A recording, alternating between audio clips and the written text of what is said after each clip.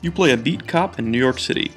You fight crime and keep the streets safe, but you aren't as young and spry as you used to be, and your weight is starting to interfere with your work.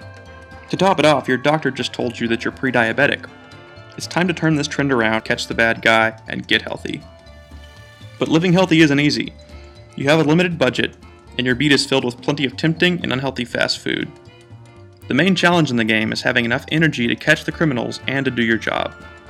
You get energy from buying food at one of the locations on your beat. Unhealthy options are plentiful and cheap. You can use them for a quick energy burst, but afterwards you'll crash and move sluggishly. You can also buy healthy food, but it's rarer and more expensive. However, the energy it gives you will last longer. At the end of the day, you'll see how many calories you burned and how many you ate.